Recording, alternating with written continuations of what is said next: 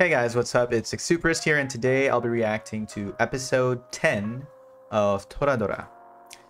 So let's get on with it. Hey guys, before we continue with the reaction, don't forget to hit like and subscribe and click on the notification bell so that you won't miss any new uploads. And with that, let's go back to the reaction. Starting now. 朝ね。ああ。結局寝られなかったわね。ああ。あんなことがありゃな。どうすんのよ。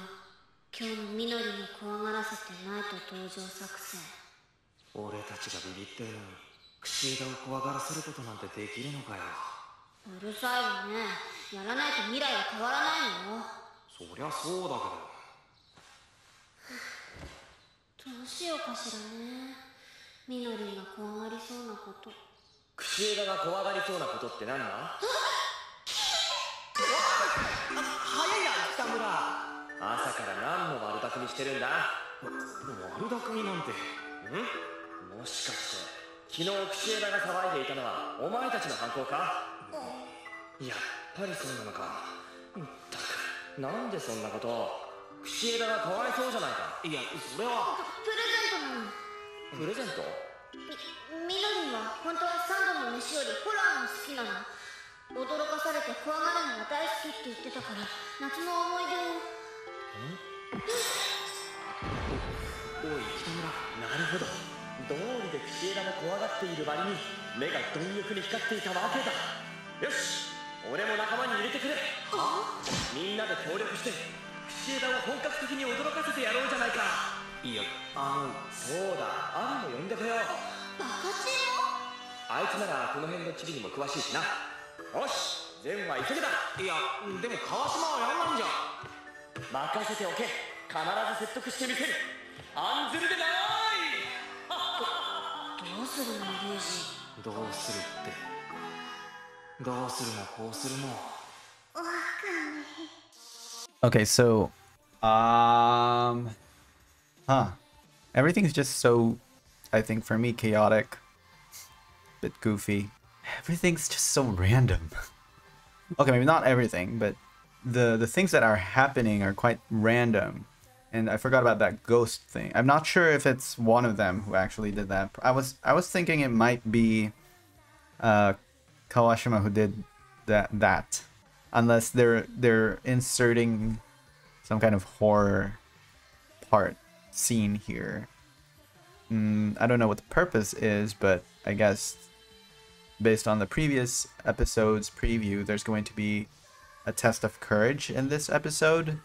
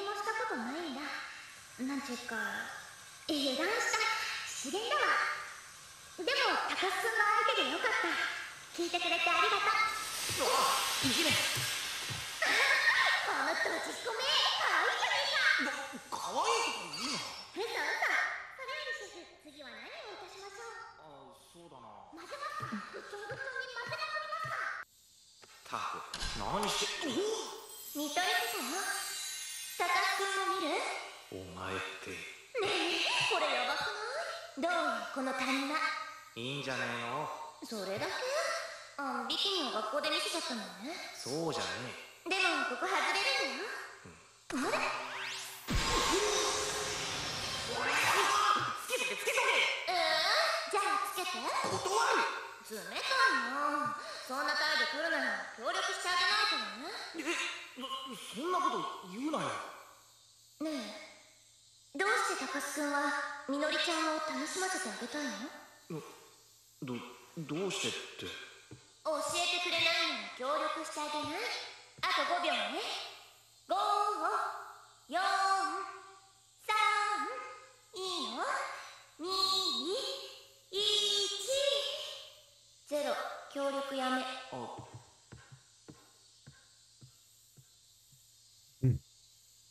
That's very interesting. He couldn't answer her right away.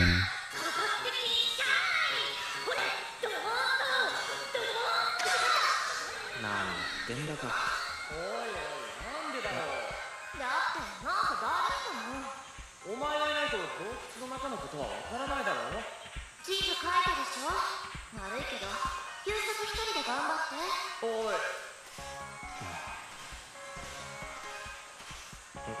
文句ないよね。高須くんの選択なんだし。まあ高須、アミのやつ急に。いいさ、俺が一緒に行くよ。一人じゃ大変だろ。しかし俺たち二人が抜けると怪しまれるかもしれない。大丈夫、一人で何とかするさ。アイデア小物の仕掛けを3つも思いついたんだ。串枝は恐怖で環境欄間違いなし。そうか。おーい、シーダー入ったか。俺トイレ。やった。へえ、ここか。アミのとっておきのお散歩。雰囲気あるね。よし、では入ってみよう。でもなんか出そうじゃない？どこかで聞いたようなフレーズだな。意外と広いんだな。この辺はね。ちょっとよそ見しない。ただ肝試しに来たんじゃないんだから。分かってる？おう。この先一段低くなるから気をつけろよ。まずは第一の関門。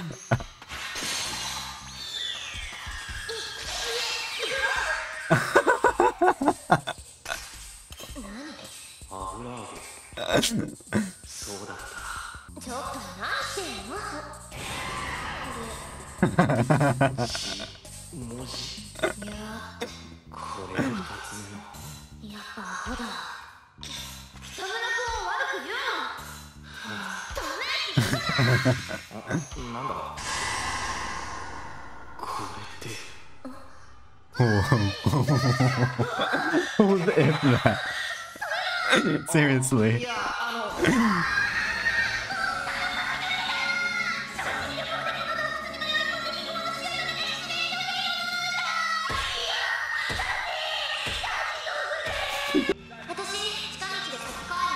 おい川島、どこ行くんだよ。北村。川島。ねえ北村君、まだ奥に行くの？こっちが出口なんだ。なあ、アミと高須は？リュウジ。 Okay, this has taken a very interesting turn. お前本当に道分かってんのか？当たり前でしょ。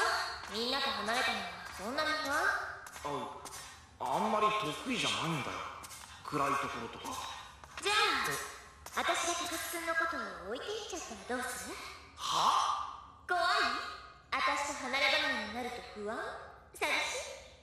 私と離れたくないって思ってくれる？おい、私が必要？そういう場合じゃねえだろ。早くみのりちゃんのところに帰りたい？だか高須君にあの子は合わないと思うよ。Me too. 俺は別に。高須君に会うのはね。何？ここどこだろう？は？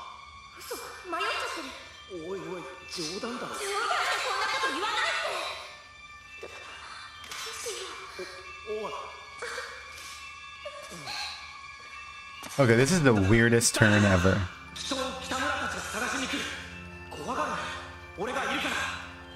ごめん。いや、謝ったりなんかしなくていい。迷ったっていうの嘘。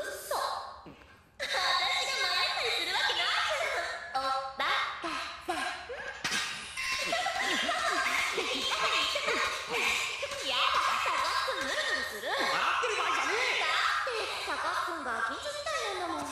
俺は本当にビビったんだからな。高須君ってさ、結構しょうもないやつだよね。お前また。でもそういうところ嫌いじゃないよ。さっき高須君はみのりちゃんとは会わないって言ったでしょ。あれ本気だよ。だって高須君は好きだから。なんだそりゃ。みのりちゃんは太陽、そばにいたら焼き尽くされて消えるだけだと思うな。だって高須君はみのりちゃんのことをぶったりできないでしょ。憧れだけじゃ対等になれない。対等になれるのは私みたいに。今の口枝の声だ。遅かったね、明智君。口枝。そう、我こそは櫛枝みのり、通称みのり。犯人は私だ。で、共犯はこいつだ。 Alright. 高須の部屋の髪の毛と大河の部屋の散らかった服、そのたもろもろは私たちの仕業だ。 But why? What was the plan? すいませんでした。 Seriously, what was the plan? いや、君たち二人の驚かせ方が甘々だったからさ、教えてあげたくなったのよ。人を怖がらせるのはこうやるんだぜって。ってことはバレてたのか。あんだけ二人でコソコソしてればね。だから北村君を仲間に引き入れて逆にこっちから仕掛けたってわけ。Okay, I thought it was Kawashima. It could have been, yeah. ありがとね。怒らないのか。わかんないよ。だって私ほら大好きだもん。いわゆるまんじゅう怖いメソッドですわ。お化けが怖い、オカルトが怖いとか言ってると必ず誰かが驚かせてくれるのね。私はそれを美味しくいただくってわけ。さて、ネタバラシも終わったところで着いた。とんでもなかったな今日は。ほんといい迷惑。さっきの話だけどちゃんと答えてなかったか。俺はお前がいないと寂しいぞ。っていうか俺が寂しがるかどうかじゃなくてお前が寂しいかどうかじゃないの。私、自分が寂しいかどうかなんて考えたこともない。じゃあ考えるよちゃんと。それ辛くない？辛くなったらそれをまっすぐ表現すればいいじゃないか。だって俺たちはその。対等って？おい。高須君ってさ、たまに優しいんだから。どうした高須君？最後の夜だ、楽しんでるかに。串枝。あのさ。ありがとう。完全に騙されたしマジで怖かったけどお前といると楽しい。どんな時も。それってこっちのセリフ。私も本当に楽しかった。カレーも美味しかったし、私の変な話も笑わないで聞いてくれた。高須君はちゃんと分かってくれた。怖がらせて本当にごめんね。高須君に幽霊見せてあげたくて悪乗りしちゃった。俺に？幽霊見たいって言ってたから。高須君はさ、なんで私を怖がらせようと思ったの？それはお前がホラーが苦手だって大我が教えてくれたから。からかってやろうって？違うね。高須君は人が嫌がることは絶対にしない。人を喜ばせることをいつも考えてる人だもんね。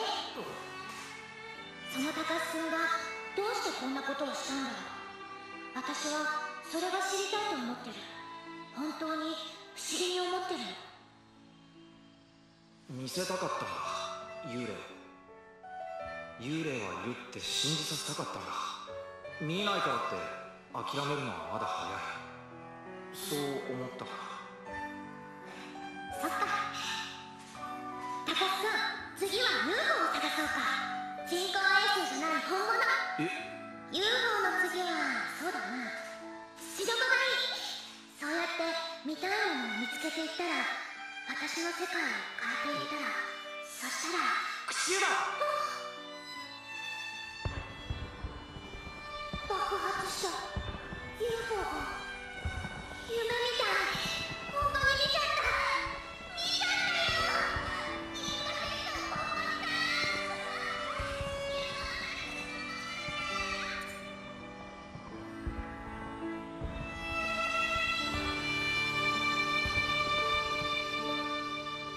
This is also confusing. 家に着くまでが旅行だぞ。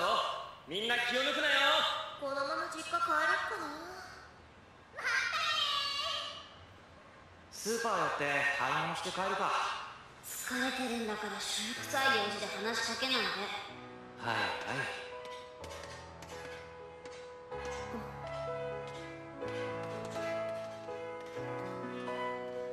い。 なあ、今日特売やんだよ。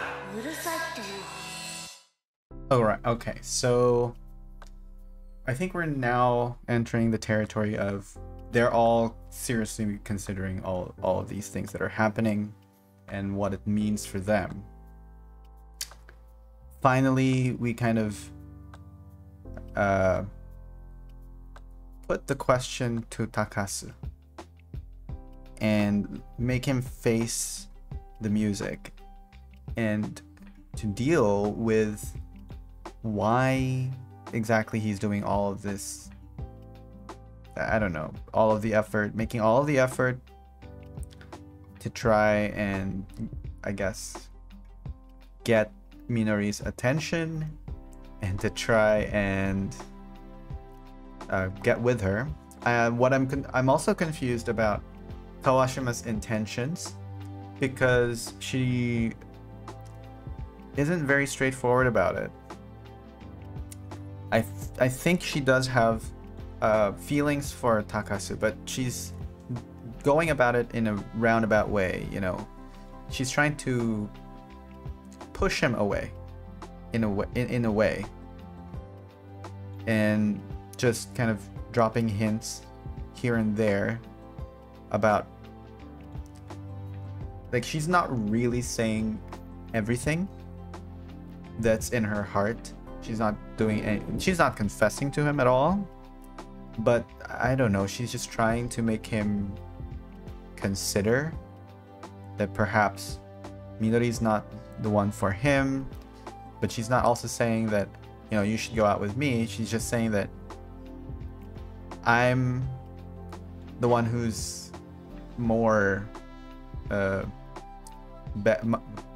more of a match for you, you know, who fits you more. But she's not really, how do I say it? She's not really making him fall for her at all. She's not, it's like she's not really invested in that yet. So, and we still have to consider Taiga as well. What does she feel about Takasu? Does she like him now? What are those, like, gazes? Why is she gazing and staring at him? What does that mean? Right? Does she have feelings for him now? I think the only one we know isn't going to be involved at all is Kitamura. Because, well, I think,